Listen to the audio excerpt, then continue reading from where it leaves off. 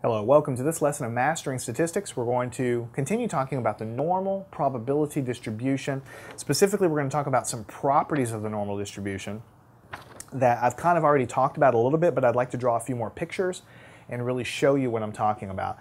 We said in the last section that the normal probability distribution is completely defined, the shape of it is defined by the mean and the standard deviation of whatever your data is. So if you think back to our last section, we talked about watermelons. And we said that there will be a mean of if you looked at all the watermelons in the world, adult, mature watermelons, there would be an average value or a mean that would be sort of an average value for the length of those watermelons.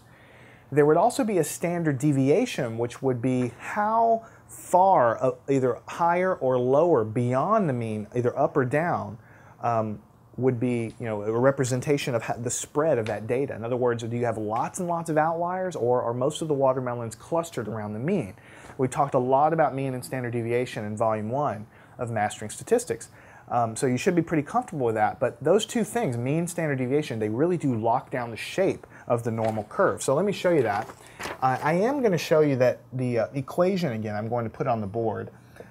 Even though you don't really need it, I just want to kind of just keep it in the back of your mind just so you know there is an equation out there that describes this. So it's going to be 1 over sigma square root of 2 pi, 2 pi like this, sigma being the standard deviation, e to the minus x minus the mean squared, and then over here I have 2 sigma squared. So as I said before in the last section, once you lock down a value for the standard deviation, which is the sigma here, and you lock down a value of the mean of your data, then everything in this equation is a number except for the x, and that's all you're just plotting against x. And so then you get that bell shape. If you change the mean, or you change the standard deviation, then the overall shape will be a bell, but it'll look different. So let me show you that. All right, let's look at two curves. The first one, and let's say they're centered around a mean of 60, so this is the mean, right? So that means the peak of the bell curve is going to be around 60. This could be anything. This could be the length of, I don't know, the length of lemon trees or something. So, and the mean value of them are 60 inches or something. I don't know. Could be whatever you want.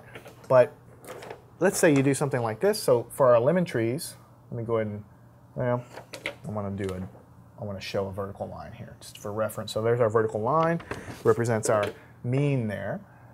So we can have one curve that goes like this, okay? And the other side.